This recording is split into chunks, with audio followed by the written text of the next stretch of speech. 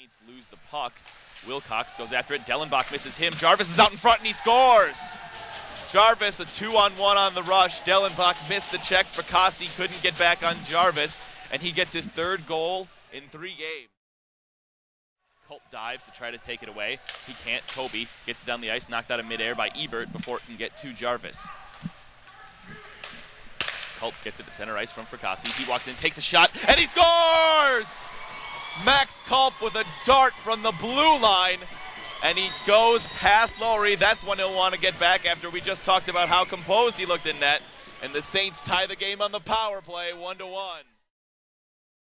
It's down deep. Culp gets to it first. Culp dekes away from a man. He has Ebert walking in for the point. Ebert takes a slap shot and he scores! Ebert wired one, shorthanded, and the Saints have a 2-1 lead. A shorty is always a momentum changer. There is no doubt about that. And that was all set up by Culp's play just prior to the faceoff. That is exactly what this team needs. Let's see how they play with the lead.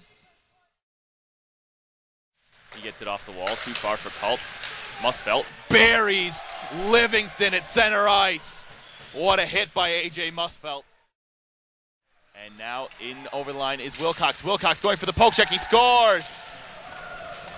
Wilcox beat the poke check of Steve Salick. He came out with that. Wilcox dodged to the side and put it over the sprawling Salick. And this game is tied 2-2. Now Wilcox has a break again. Wilcox to the outside. Engdahl keeps it away. Wilcox scores one-handed. What a goal by Keith Wilcox. And they take the lead shorthanded with 24 seconds remaining in the penalty.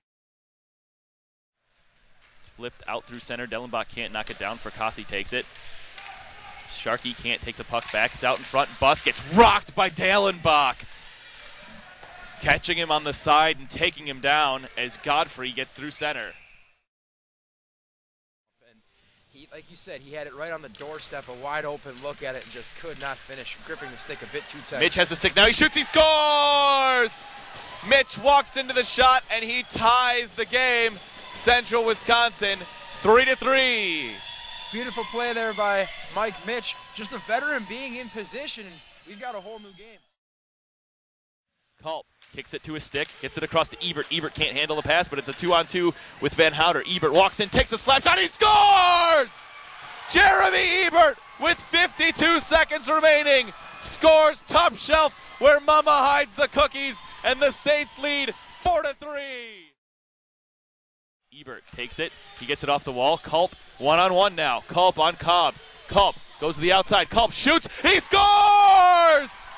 Max Culp seals the victory with his second goal of the game just 10 seconds after the marker put up by Ebert.